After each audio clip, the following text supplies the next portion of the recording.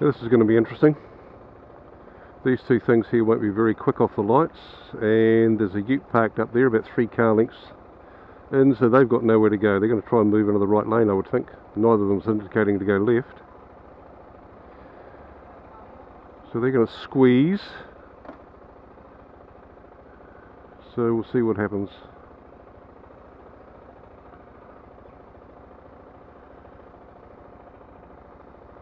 Ooh, not fast enough, lady.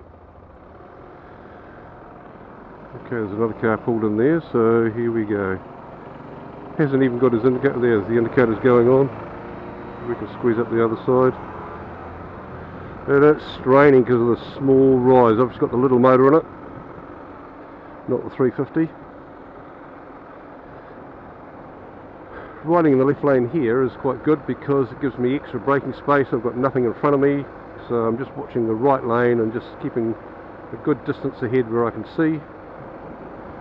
Plenty of warning about anything going on.